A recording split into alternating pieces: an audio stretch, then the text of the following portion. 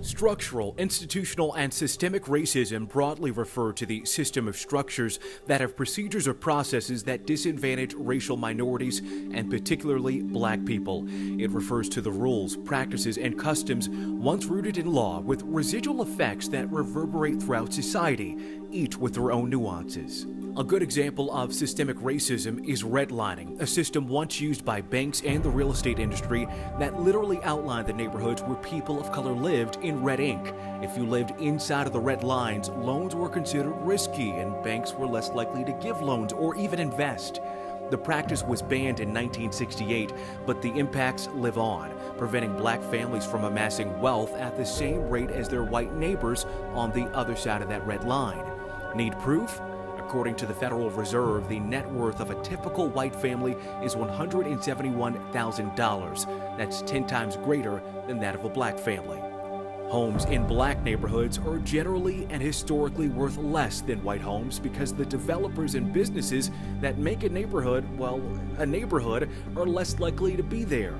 That means the tax base is lower too, which has a trickle-down effect. Less tax dollars for schools means fewer kindergarten classes, fewer qualified teachers, fewer AP classes. That leads to lower graduation rates from high school and even fewer graduates from college. This is in part caused by the school-to-prison pipeline that disproportionately impacts people of color.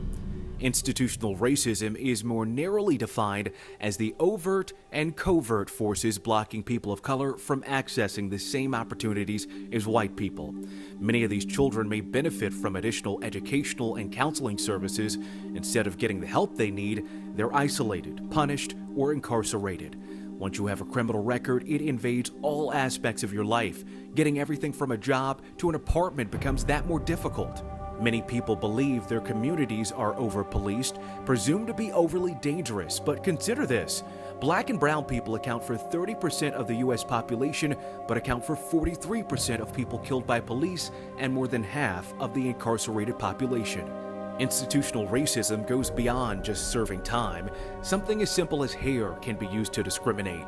Rules at school and the workplace that don't allow for dreadlocks, cornrows, and braids, they discriminate and don't take into consideration hair texture and singles out people based on their physical traits, creating rules where rules aren't needed, rules that control people of color.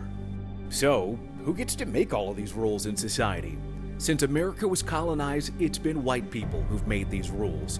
First with slavery, then Jim Crow laws, and separate but equal rules, and even creating limits on who can immigrate into the country.